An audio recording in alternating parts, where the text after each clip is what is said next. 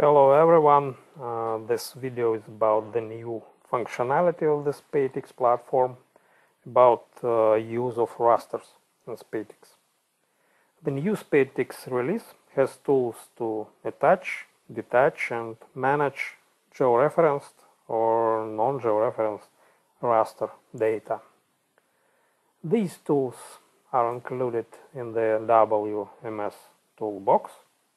When you click this button, the Raster Reference Manager dialog opens. And now I will show you how to load, unload and manipulate rasters in Spatix. For clarity, firstly, I will read classified point cloud.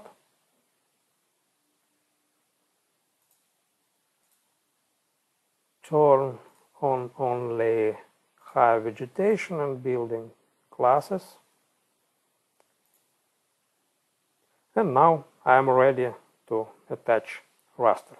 To attach raster, use this button, attach raster reference, and choose file to be loaded.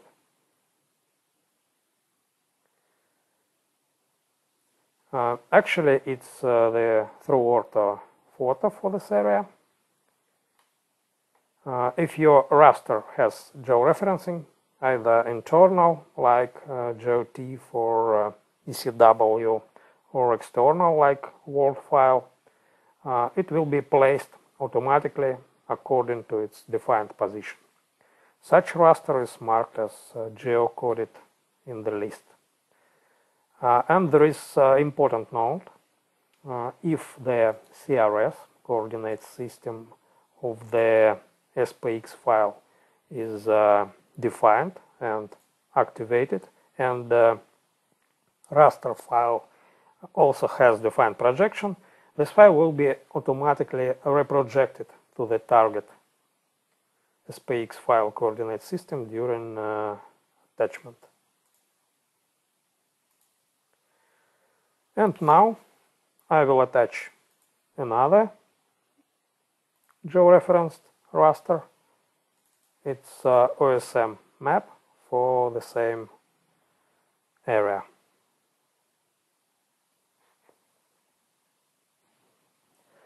You can see that both rasters are visible now.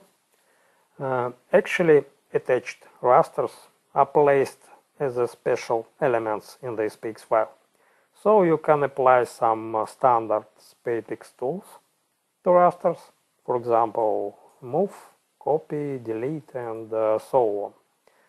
Also, any loaded raster belongs to one of the layers of the SPX file. By default, when attached, raster is placed on the active layer, and you can change it anytime.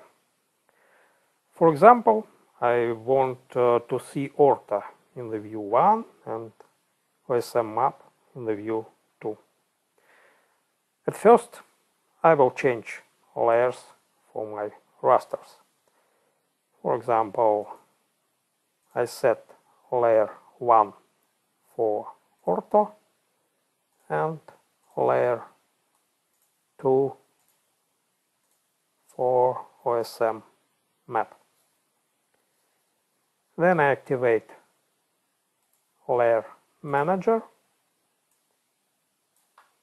and turn off layer 2 in the view 1 and turn off layer 1 in the view 2. Now I can copy view area from view 1 to view 2 and I can see the result.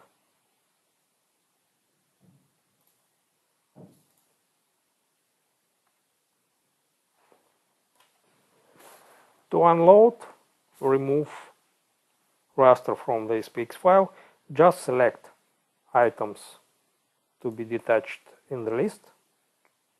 Use choose selected raster reference button.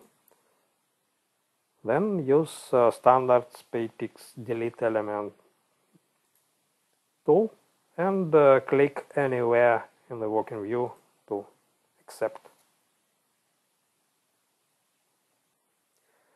My next raster file doesn't have georeferencing. It's just a draft of the rail. When you attach such file, it's placed in some default position close to 0, 0, xy coordinates and marked as unplaced in the list. To see my raster, to find my raster, I select item in the list, use Fit to View button and click inside the view.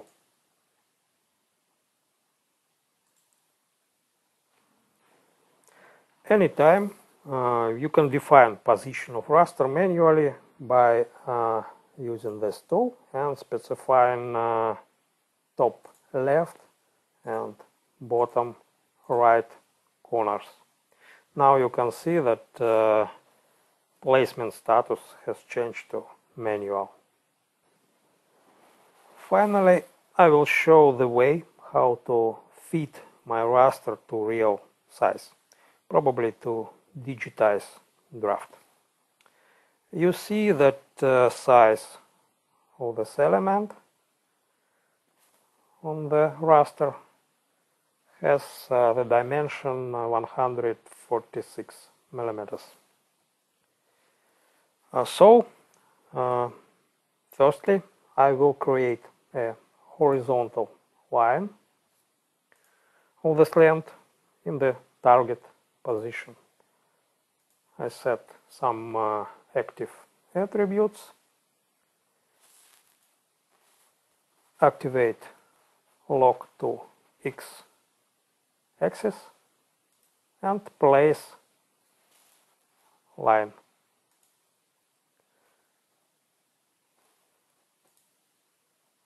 Check fixed length of the line and enter the real length.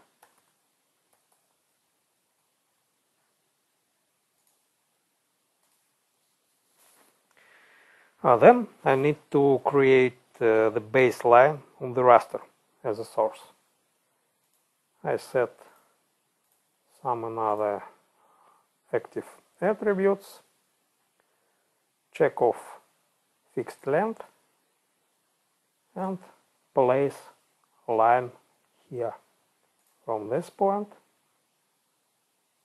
to this point. Select both raster and source baseline using choose element tool and move elements to the target position. I use move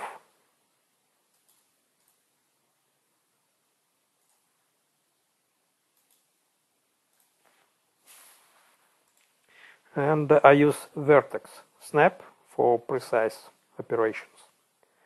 And the last step is to scale raster to its real size.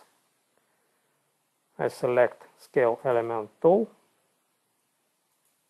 stretch mode, turn on scale synchronization, then I define scale origin point, scale reference point and target point.